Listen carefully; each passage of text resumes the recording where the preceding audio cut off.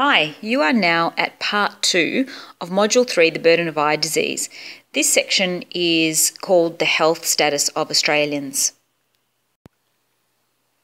Let's begin by exploring the health status of people in Australia by looking at life expectancy. The life expectancy of Australians is ranked third in the world for both males and females. Males live to 79 years on average and females live to 83.7 years. This is very closely behind Japan, Iceland and France. Life expectancy at birth has risen quite significantly over the past 100 years, especially since the 1970s. And in fact, Australia compares very well in terms of its ranking for life expectancy, mortality, risk and protection, self-rated health and morbidity among members of the Organisation for Economic Cooperation and Development, or OECD. So here's some good news to start with. Deaths as a result of things like cancer, heart disease and stroke have decreased, and so has death from emphysema and cigarette smoking related disease, and obviously that's because there's been quite a big campaign to reduce the incidence of cigarette smoking related disease over the past 20 or 30 years. However, the most dramatic decline in death rates from infectious diseases has been observed since the 1920s, and this is directly attributed to improved sanitation, better living conditions, proper nutrition, and also, most importantly, vaccination. So apart from a small increase in death rates from hepatitis, septicemia and AIDS in the 1990s, the rates of infectious disease is very low and contributes to only about 1% of all deaths in Australia. This, as compared to the 1920s, was 15% of deaths as a result of infectious diseases. So quite a dramatic shift down.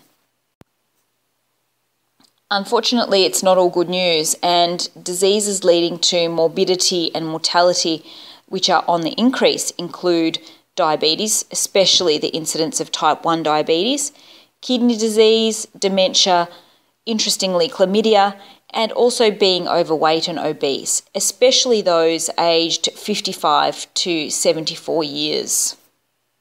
This information, as with the previous slide, comes from the Australian Institute of Health and Welfare publication called Australia's Health 2010. Duckett and Wilcox in Chapter 2 state that health is influenced by several factors, which include family environment, social and economic status, the physical environment someone lives in, and also genetics.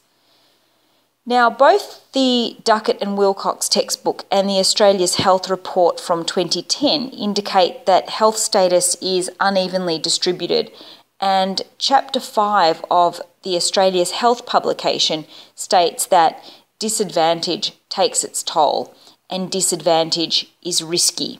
That is, disadvantage takes its toll on health and is risky to health, and we'll explore that a little bit more later. Your first task now is to read two references. Firstly, the summary of Chapter 2 of the Australian Population and its Health in Duckett and Wilcox. This is page 17 and 18. And then Chapter 5 of the Australian Institute of Health and Welfare, Australia's Health reference. So please access those and then answer the following two questions. 1. Consider the groups found in the Australian community. A. Which members of the Australian community are reported to be less healthy? And B. For each group you have listed, in one or two sentences, explain why this may be the case. And question 2. Which members of the community enjoy better health than the average population, and what are the possible reasons?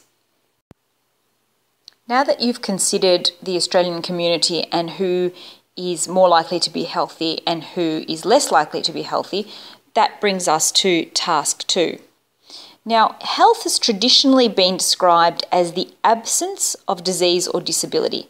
However, Duckett and Wilcox suggest that it this definition actually ignores other issues such as social well-being, and that a person can still have a disease but not actually be classified as ill if that disease is pre-symptomatic. So in light of that, your second task is to consider the following things. 1. What is the difference between the new and the old World Health Organization system for classifying health? Why do you think the new version has been adopted? And why are death rate statistics used to measure health? And finally, question 4, life expectancy in the 1950s and 60s stagnated but improved dramatically in the 1970s. Suggest some reasons why. The chapter 2 summary in Duckett and Wilcox will help you to answer these questions. And finally, for this section, task 3 involves linking the leading causes of death with eye disease, which is more relevant to you. This table here has been adapted from Duckett and Wilcox on page 25 and shows the leading causes of death in Australia in 2007. What I would like you to do is consider each of the general health conditions causing death in the Australian population, and then in the column on the right, briefly describe how or if each of these conditions has a relationship with eye disease in any way. An example has been provided for you in the diabetes column. So if you have a look on the very left-hand side, you'll see diabetes is listed there. The total number of deaths is 3,810, and then the possible relationship with ocular disease is where you actually need to write why you think that problem causes eye disease and in what way. But some of these conditions may not have an eye disease correlate. So with regards to diabetes, obviously it does. And so, as it says there, presents in various ways as diabetic retinopathy related to duration of diabetes and blood glucose control. So just one sentence to describe that possible relationship with ocular disease. Now that we've considered life expectancy, the diseases that are most likely to kill us and those that are on the decline, we're going to move on to the epidemiology of vision impairment. So the task 3 that you just completed has now got you thinking about ocular disease.